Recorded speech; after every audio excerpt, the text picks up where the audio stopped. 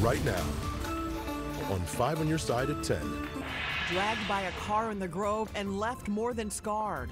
Upon impact, he shattered my left femur into 6+ pieces, and that's a very tough bone to break. 2 months later, we hear from the 23-year-old and what she sees for her future. Tow truck trouble. The man caught in the act while trying to swipe South City cars from people's yards. Solidarity and resistance captured on canvas. We had no idea that the response would be so overwhelming. How artists responded to the death of Michael Brown Jr. from the streets of Ferguson and beyond. But first, drenching rain is moving away from St. Louis this evening. Why you can rest easy overnight and why Sunday is another weather first, weather alert day. and we're in weather alert tonight and looking at a storm system that could make its way to the region. Here is a look at that system earlier today. Just a few states over, tornadoes across Nebraska could lead to severe weather here. Look at that video. Good evening, everyone. I'm Kelly Jackson. The bi-state is still seeing some heavy rainfall, and there may be more storms coming Sunday. Chief Meteorologist Scott Connell is here with a look at our weather first forecast. You know, it has really been a very rough day weather-wise for areas to our west and northwest. All things considered, it's been pretty quiet around here, but you go up into Omaha and up to Des Moines, and it has been a rough afternoon and a very rough evening for the folks up there. We've had the rain, yes, and still coming down for some of us right now, but the main area of rain is pushing away from St. Louis, at least for this route, sliding to the north and east. Looking to the north and west, there are the lines of thunderstorms that worked out of Nebraska, now into Iowa, even in the Des Moines metro area. A tornado touching down within the last hour or so. These are all the reports of tornadoes and winds up in these areas across Iowa and into eastern portions of Nebraska. Some pretty impressive tornado damage coming out of Omaha, which is very sad to see. Fortunately, it doesn't seem like there's been a lot of injury reports that we've heard so far, which is good news, but boy, rough for those folks there. Our rain has been drenching this evening in St. Louis with rumbles of thunder, but nothing really severe. Rainfall amounts, yeah, just in the last hour or two, many of us have picked up close to an inch of rainfall. Lambert coming in with about 7/10 of an inch. So this rain is diminishing right now. As we go into tomorrow, maybe a spot shower or thunderstorm, but the strong storm chances won't return, it doesn't look like, on any kind of widespread basis until Saturday, make that Sunday evening. We will talk more about that in a few minutes, Kelly. All right, Scott, and stay up to date on the latest weather from 5 on Your Side on our website or the 5+ streaming app, or you can also text the word weather to 314-425-5355, and we'll send you the link. So my right arm pretty much got rubbed off across the street. It got pulled and pulled. The way it got pulled, it meant that my elbow dislocated and I had less than half of my forearm left. I'd severed all the arteries. A woman who was dragged underneath a car for several blocks in the Grove neighborhood speaks on camera for the first time today since that day in February. Ellie Bentley talks about that night that changed her life and what happens next. Annie Kroll joins us after sitting down with the 23-year-old about the surgeries and the support she still needs. A long road to recovery, Annie. Kelly, absolutely. As you partially heard, Ellie Bentley broke both of her legs after getting hit by a car on February 25th and then dragged underneath it for about 3 blocks near the Platypus Bar. Originally from Bingham in the UK, she moved to St. Louis to be with her now ex-boyfriend, City SC soccer player Indiana Vasilev. It's a relationship and an evening that Ellie can't forget. On February 25th, the shooting near Manchester Road wouldn't just change the lives of those involved, but of someone hiding from the shots. One of the bullets went past me, so I obviously ran. Ellie Bentley ducking for cover between 2 cars. The driver never asked me to move out the way. He never ushered to the side or anything. He looks at me and then just completely puts his foot to the gas. Police say that driver was Deontay Taylor. So I'm sandwiched between the floor and the bottom of the car. My hope was initially, if I could tighten to a ball as flat as I could, that perhaps I would fall under the car, and I hoped and I prayed, and unfortunately that didn't happen. After several blocks, Ellie was ejected from the car in front of Platypus Bar. I'm very lucky about that, and they call 911, and I'm I'm very aware that I'm bleeding out. I can feel it. And I encouraged them to lie on me and wait for the ambulances. Once she was in the hospital is when one of her friends, Lauren Coleman, heard what happened. So I was just so upset, and sorry, makes me a little bit emotional to talk about, but yeah, I was just so worried for her. But after, sorry, just a little bit. Through her tears, Lauren is still amazed at how Ellie has bounced back from her life as a physics and math student overseas. When you look at the photos of you and you're at graduation, or you're in like these beautiful ball gowns, I'm sure you've probably looked at some of those photos, or maybe looked at some of the coverage. Does that kind of stir any memories of like, oh my goodness, I would have never thought this is what my life looked like? I look back at where I was then and the trajectory I saw my life travelling in. And obviously somebody's tried to take that from me. Although they weren't successful, and I guarantee that I'm going to still achieve those same goals and possibly do better. I'm going to be more motivated. Lauren and Ellie planning to stay in St. Louis and move in together despite the accident. I've been amazed by the warmth and just the sense of community that I've felt here, and I love St. Louis for that. I love the arts, I love the culture, I love the people. Ellie now facing more than $1 million in medical bills, her attorney Ben Tobin says, limited to the money he's able to get back for her with the value of Taylor's car insurance. That's not even going to be put a dent in, you know, what her damages actually are in this case, and no amount of money is ever going to make her whole. As Ellie continues to heal, she is planning to have several more surgeries, especially on her right hand and arm, that she still doesn't have use of. Surgeries that can last up to 11 hours, she tells me, which may happen over the next 2 years. If you'd like to help contribute to Ellie's medical expenses, there is a link to a GoFundMe page on our website at ksdk.com. Thank you, Annie. Tonight, a man is arrested after police say he stole cars from a South City neighborhood using a tow truck.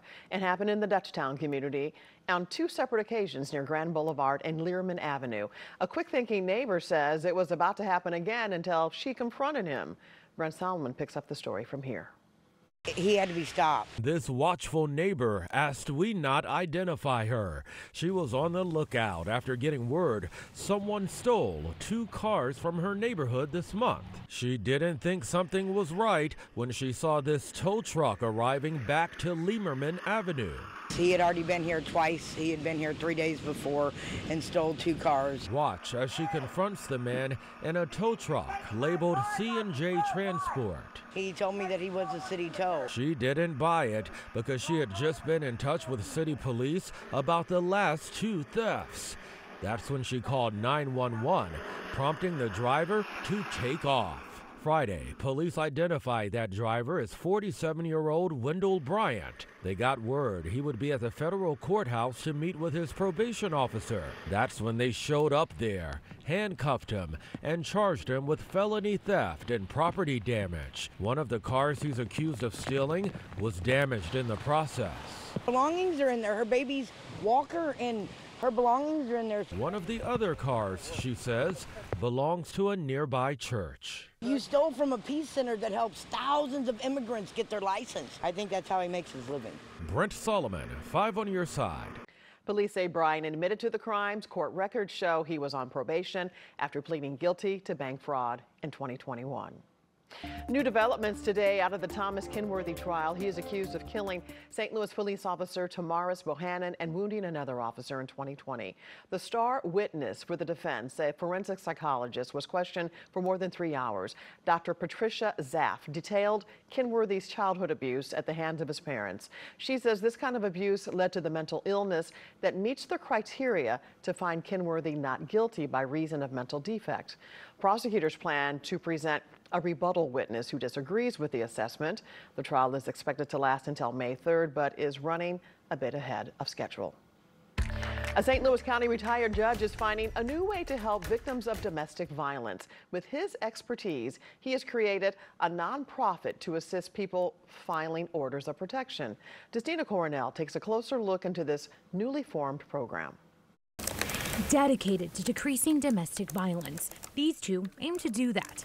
The attorneys are hard at work to give victims and survivors representation and hope. I knew that I wanted to do something that pertained to domestic violence advocacy. St. Louis County retired Judge Michael Burton created the nonprofit St. Louis Survivors Legal Support. St. Louis Survivors Legal Support is saving lives. Polly Katz is the director of legal advocacy. So now working at St. Louis Survivors Legal Support, where we can intervene much earlier in the cycle of violence and try to help people before the worst happens, for me is really very empowering. Her new role still fulfills that passion. What St. Louis Survivors Legal Support does is represent victims of intimate partner violence when they are seeking an order from the court that will protect them from their abuser. Burton created this after finding some flaws. I would read in the files some significant allegations, and in so many instances the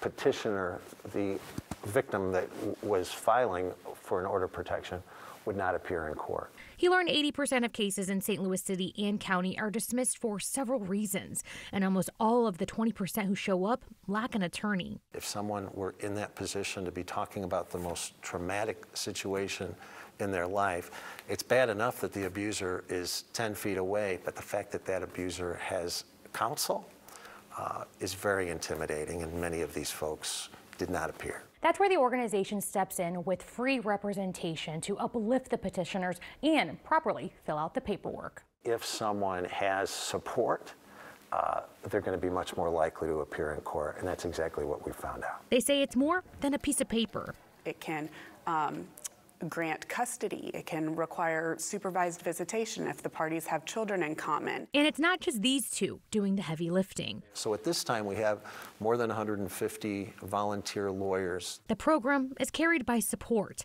to show victims they're not alone. Orders of protection do work when they're enforced. We've seen people turn their lives around. Justina Cornell, 5 on your side. The organization also provides free training for the attorneys and volunteers. They also hope to raise funds to hire staff full-time. For ways to help or to find resources, visit KSDK.com and go to the As Seen on TV section. Coming up, it mirrors what the artists see in society, and indeed in this case, what the artists saw in the streets of Ferguson. an art exhibit chronicling Ferguson 10 years later, how curators are trying to make it more accessible even after it closes. A stay in the hospital isn't keeping them from their magical night. Because I was sick, I missed my first school dance. So this made up for it. I got to have my first dance here. And how teens at St. Louis Children's Hospital got their prom. It's a big weekend with the Greater St. Louis Marathon, prom, and graduation season. Sunday is a weather first weather alert day, even though most of us don't have to dodge the drops for much of the weekend. We'll break down what happens this weekend in 7 minutes. An art exhibit chronicling the decade since the death of Michael Brown Jr. closed today. Ferguson and Beyond, comprised of painting, sculptures, poetry, and more, focused on the perspectives of artists of color, both local and national, since his death. From the streets of Ferguson in 2014 to now, the exhibit tackles heavy subjects like racial and ethical injustice, police brutality, and trauma. It is a very hard exhibition to view. As I tell my students, not all art is beautiful. So this particular exhibition is really, as one of our artists described it, as kind of a gut punch. But that is why art is so crucial in our society. Terry Riley also says she is working on gathering funds to make this a touring exhibit and putting it into a digital archive. Today, teens spending prom season in a hospital are getting a chance to live out their special night. Many teenage patients at St. Louis Children's Hospital facing serious illnesses won't be able to attend their own high school proms. So the hospital brought the prom to them. It starts with planning in January, organizing hair and makeup stations, what they'll wear, jewelry and flowers, all provided through donations, and all to help them feel like teens and special. Prom is such a milestone event in their high school experience, and you know, with them being here, maybe and it being prom season, a lot of them are having to miss that or unable to go, and so providing that so they can still participate is huge. You know, we've heard a lot of people just so thankful that they get to get dressed up and feel good while being here and going through everything. This is the 10th year Children's Hospital has done the Teen Prom, the second sponsored by the Duncan Joy and Childhood Foundation. Duncan is holding similar prom night events in 12 other cities across the country. Tomorrow is the Greater St. Louis Marathon. It kicks off, and that may give some drivers the runaround. Here's what you need to know before your downtown commute. Starting at 7 a.m., runners will take off from the Enterprise Center and head down towards the Arch, across the Mississippi River and back. Several ramps to I-64 will be closed between 6 and 11:30 a.m., including ones at Market, Broadway, and Grand. And you can find a link for a full list of road closures in the article on KSDK.com. Earlier, we showed you some of the tornadoes in eastern Nebraska, and here's what they left behind. Residents say even as they took shelter, everything was being thrown around them. Everyone's houses they're gone. They're gone. I don't know what else to say. I just hope everyone's okay. Kansas City, Omaha, and Tulsa are now bracing for more severe storms tonight. Thankfully, nothing like that here. Chief Meteorologist Scott Connell is back with another look at our weather first forecast. You know, we've seen some pictures tonight, Kelly, that have just been dramatic coming out of parts of Nebraska into Iowa and homes where all that's left is the floor, you know, and the basement, and that's it. So the damage assessment's ongoing, will continue into tomorrow, but it's been out of our area and should stay out of our area as we head into tomorrow. Looking out into St. Charles right now, you still have the wet roads, but the bulk of the rain has lifted off to the north and northeast of St. Louis. You can see how big of a system this is, and really there's two waves. This is just the first wave that we're dealing with. Look down across Arkansas. That was the rain that spread through here this evening. There's still some more farther to the south that stays down that way. Then you see the storm spinning here out of Nebraska into Iowa this evening. Those have been the monster storms that have caused such damage. The impact of this down to our south should remain mainly south of St. Louis. Some of our southeastern counties may get a little rain overnight from that, but it's not favorable for severe weather. The strong storms are ongoing up here into parts of Iowa, but locally, the back edge of the widespread rain, that's moving off to the east of St. Louis. There's still a little redevelopment here and there, but the overall flavor of this is taking all of this rain away from us and leaving us with maybe just an isolated shower or thunderstorm, not severe, through the overnight hours into early tomorrow morning. What's been out to our west is tracking northeastbound. In Edwardsville, still looking at the wet roads this evening. And yes, through the overnight hours, we're not really going to dry out, but there'll be a break from rain for a while. 62 right now, almost an inch of rain today at Lambert after the high of 70. Your low temperatures tonight, upper 50s, low 60s, holding about steady for the overnight hours. So our severe weather threat for tomorrow is mainly, again, in these same areas. Oklahoma, Kansas, northwest Missouri, up into Iowa. That's where most of the thunderstorms will develop. There's a chance we'll get a couple to pop up here and there, but not much around St. Louis. As you're timing out your day tomorrow, you know, it's one of those days where you may need the umbrella for an hour or two briefly if we pop a shower or a storm, but most of the day is dry. Sunday, we'll have some residual showers early in the morning, but it's later in the afternoon and into the evening Sunday when we'll be watching those shower and thunderstorm chances go up. And into the evening hours on Sunday, this is when we would have the potential for a stronger storm or two. That's when our severe weather potential increases just a bit, especially west of St. Louis. So as a consequence, we have a weather alert day for Sunday, but it's for mainly, you know, after dinner time, when that chance for showers and thunderstorms will be on the increase for Sunday evening. Tomorrow, much of the day is dry and most of us won't see rain. And Sunday during the day, there's a lot of dry time as well. Well, that's good. Look at across the board. There's it's like something's always going on. There's a lot happening in the next 10 days. I can see it in your eyes. Yes. Okay, thanks, Scott. Corey's here with sports. What's going on? Well, the Cardinals unloaded on a couple of baseballs tonight in Queens. Mizzou's new athletic director He knows the power of NIL, and a local star waits to hear his name called in the NFL draft. Stick around, sports is up next.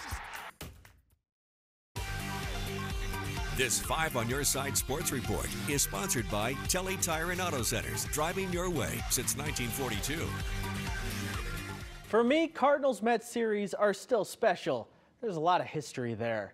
From the great rivalry against the Pond Scum Mets of the 80s to Waino's heartbreaking curve on Beltran in 2006, and even Stubby Clapp's recent takedown of Pete Alonso, the series has certainly had its moments. Maybe we'll get another chapter this weekend in Queens.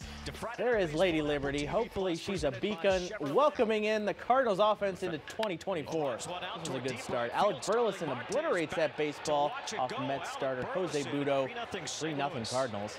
I think that was a blast. Check this out. Wilson Contreras absolutely destroys this pitch for a 445-foot home run that went screaming out of the park at 114 miles per hour. Yeah, I think Wilson knew he got all that one. That's his 4th of the year.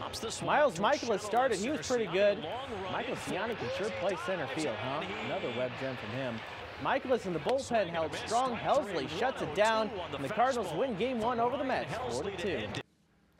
Big day in Columbia. Mizzou introduced its new athletic director, Laird Veach.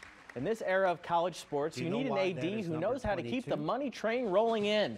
Here's Veach's outlook when it comes to NIL success.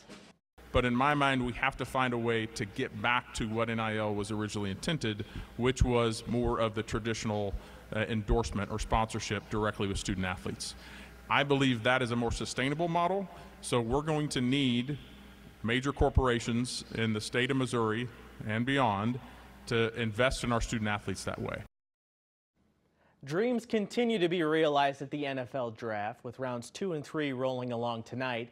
Illinois and Mizzou both saw some more dreams come true. Among them, Ennis Rakestraw went 61st overall to Detroit, and Jerzon Newton went 36 overall to D.C. Another Illini star is hoping to hear his name called tomorrow. St. Louis native and Trinity High School grad Isaiah Williams is the 4th leading receiver in Fighting Illini history. What makes that even more crazy is that he came to Champaign as a quarterback. Now he's on the cusp of the NFL, but Williams hopes his biggest impact comes in the community. So I want to be that guy that paid the way for the young guys, and not only guys from St. Louis, but shorter guys from St. Louis. Like, we got a lot of talent guys who are shorter, but they might be overlooked.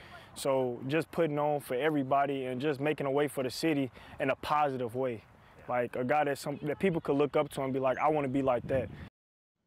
Speaking of Isaiah Williams, I'll have a longer story on his journey airing Sunday night on Sports Plus. We are also hitting the other big college programs as Frank Cusimano sits down with both new SLU basketball transfer Robbie Avila and Mizzou quarterback Brady Cook. That's Sunday night at 10:30 on Sports Plus. This 5 on Your Side St. Louis City SC coverage is sponsored by Together Credit Union. It is a week off from games for City SC, but news is still rolling in. Today, the club announced a new contract with midfielder Celio Pompeo. The new deal will take Pompeo through the 2026 season with the club, with an option for 2027. Celio has been with this organization since the beginning and is a credit to how the club wants to develop young players. And it might take a year, it might take 3 months, it might take 18 months. But, you know, if we can see that curve going on with all different players, it's really rewarding to show that the system is the winner. Oh, it just feels like reorder, you know, like all the hard work that I put in on the field, off the field, the sacrifices, stay away from families. It's just nice to get rewarded in some way. Always cool to see those draft moments for the families. And we had our first St. Louis draftee tonight, Dominic Pooney, Francis Howell Central. He's going to the 49ers. You love to see those moments. That's fantastic. Yeah. All right, thanks, Corey. Coming up, empty calendar, we've got you covered from Art Hill to Maryland Heights. Things to do in the Lou this weekend. Plenty of things to keep you busy in St. Louis this weekend. The Missouri History Museum is bringing back its newly reimagined 1904 World's Fair exhibit after nearly a year. It opens up to the public tomorrow, just in time for the 120th anniversary of the fair. Celebrating a decade of Ballpark Village, Cardinals fans can rock out to Brett Young live in concert, enjoy merch, giveaways, and games, then cheer on the team at the away game watch party on Sunday. And on Sunday, you can discover and celebrate the cultures that come together to make up St. Louis at World Fest. It's at St. Louis Music Park in Maryland Heights. There's going to be live music, dance performances, and cultural food from local vendors. Thanks so much for joining us at 10. The Tonight Show starring Jimmy Fallon is next. Be sure to start your day tomorrow morning starting at 6 a.m. Have a great night.